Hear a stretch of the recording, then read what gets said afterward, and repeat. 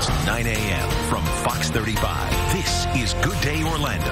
On the Health Watch, you know what? It's not just women who need to worry about their biological clock. New research shows that men do as well.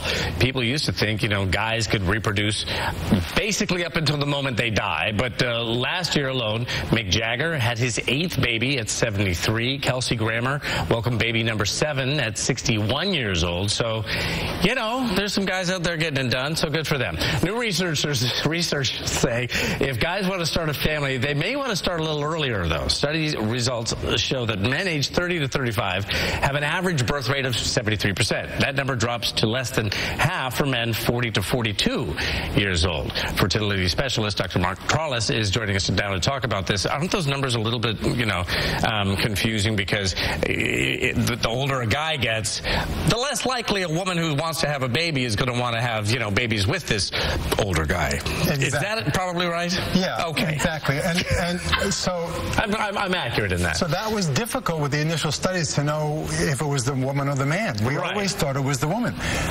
When you see celebrities like Mick Jagger, it's biasing the public and making them think that men can have indefinite fertility. Because not all guys have the same game that Mick Jagger has.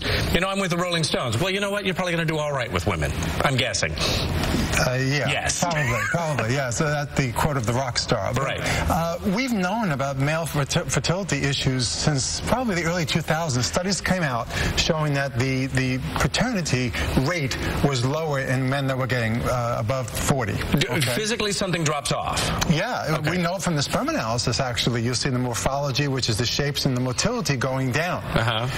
This study that just came out is being presented at in Switzerland, the European Society of Human Reproduction and Embryology.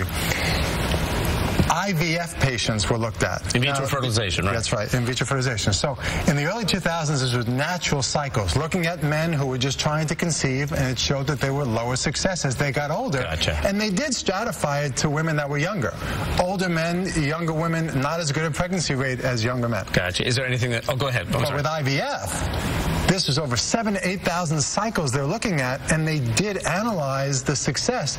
If a man was older, okay, even with a younger woman, they had an 11% lower success rate. So male fertility does not maintain its youth forever. Yeah, well, I would guess that everything gets a little older. Anything we could do, push-ups? Nothing we can do. I mean, obviously, maintaining a healthy style is the usual answer.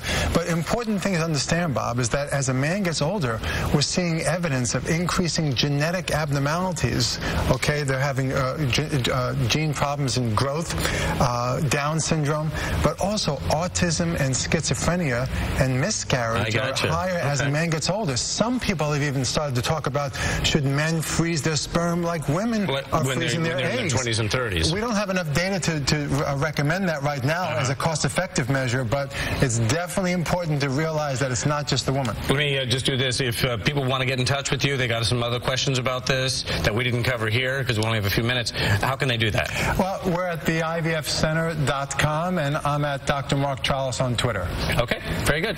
Good to see you as always. Thanks for coming in, and thanks for bringing in your kids. You have 5 kids. Cute. Holy cow. Good for you. No problems there. Amy Caulfield. And very well behaved. 9:22 right now.